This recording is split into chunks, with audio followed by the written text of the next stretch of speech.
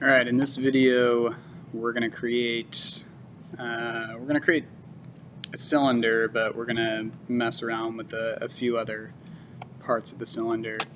So we're going to create, so we could click New Part, or I'm just going to go to File, New Part. And this one I'm going to save as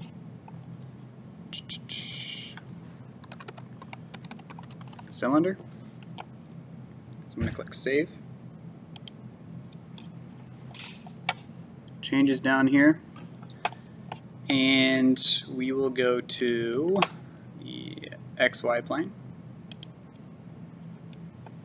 And so if you choose circle, or you click the drop down arrow under circle, you'll see these circle tangent or ellipse.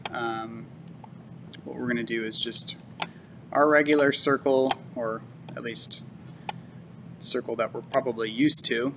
I'm going to start at 0, 0, and I'm going to click once and then use my mouse to drag the tool out to, and right now it's measuring diameter. So some students I know I've seen, you get confused about why my line might look different from yours. It doesn't matter. You can measure diameter, 2 points on a circle going through the center at any point, and it's always going to be the same measurement, so it doesn't matter as long as it's going through the center. So I'm just going to do it this way, because if I do it that way it's harder to see. And I'm going to make the diameter 3.0 and hit enter. And I'm going to hit escape, home, and front. Zoom in just a little. So I have a circle there, which is 3.0 in diameter. If I needed to change that, I could always double click on it and change it to something else. But for right now, we're going to keep it at 3.0. I'm going to hit finish sketch, home, and then extrude. And I'm going to go, well, here's what I want you to take a look at. So, and you can do this with most of your extrusions. So you can grab the gold arrow out and move this to make it longer, and you can see it changes the measurement there. Or you'll see this silver sphere.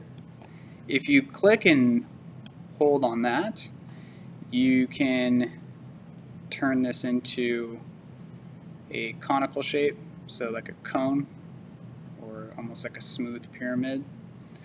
So in it, that one works by degree, and you can see over here what it's measuring. And I just want you to change this to make it, you can make it negative 10 degrees. So that can be negative 10. Go back to shape, and let's make that an even 5.0. And click OK. And then click Save. The other thing I want you to do is, let's try to,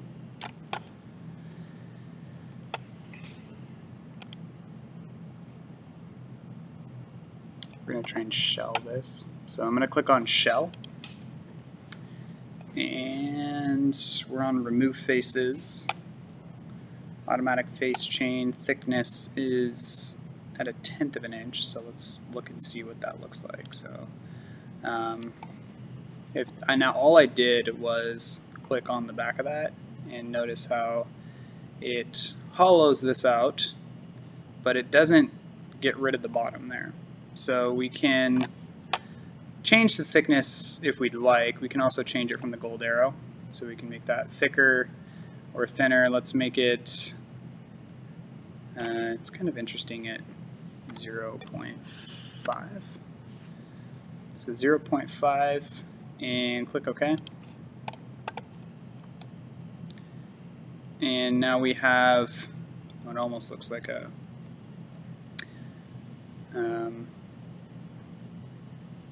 I guess it looks like a cone. Cone, or like one of those noise amplifiers. And let's make, so we can make the outside of this, we'll make the outside red. And then maybe the rim here, whoops, red, green check mark.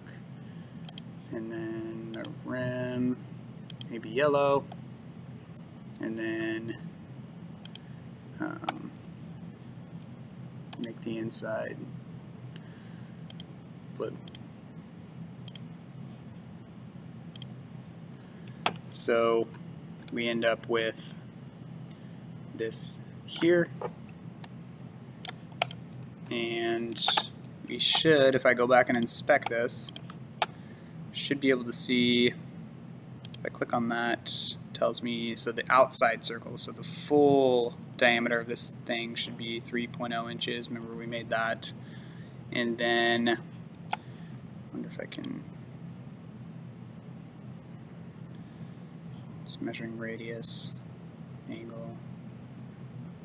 Okay, so I mean I'll check the diameter of that, and the height should be, or at least the length should be 5 inches. So those are the two things that I'll be looking at.